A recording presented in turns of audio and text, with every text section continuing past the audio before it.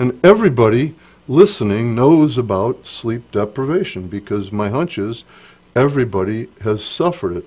Maybe a night or two, maybe many nights with a small baby or someone who's sick, or maybe worry about an exam or a business deal.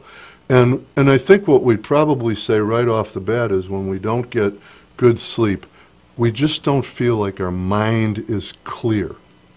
And if that comes to pass not just one or two nights, but night after night after night, I think this little diagram suggests that this then becomes a cascade of problems. I mean, not just that not thinking clearly, as you see in bullet 2, cognitive impairment, but irritability, short-tempered.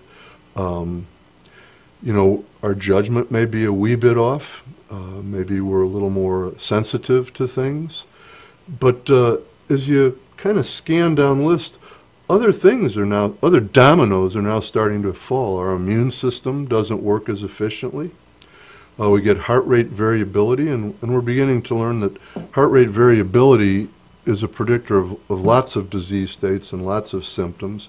And then a bit of a surpriser, it says in terms of our musculoskeletal system, we have increased reaction time. You'd say, oh, you're quicker, faster, more nimble. No, this is more along the lines of a twitch or hypervigilance, not fine motor tuning. In fact, as you can see, decreased accuracy, muscle aches, and then, much more ominously, you know, this is persistent sleep deprivation, growth suppression. You might say, well, I'm grown, I'm an adult. No, throughout our lifespan, you know, we're producing growth hormone, which has a lot to do, human growth hormone, which has a lot to do with cellular repair and the velocity of aging. Risk of obesity, decreased temperature, and that's just with sleep deprivation. So back in the 1970s, it was popular for just a sunspot of time for radio disc jockeys. They'd have a fundraising, and they'd try to stay up as long as they could. 24 hours, 48 hours, 72 hours, and right around 48 to 72 hours, they began to actively hallucinate and essentially looked and felt psychotic.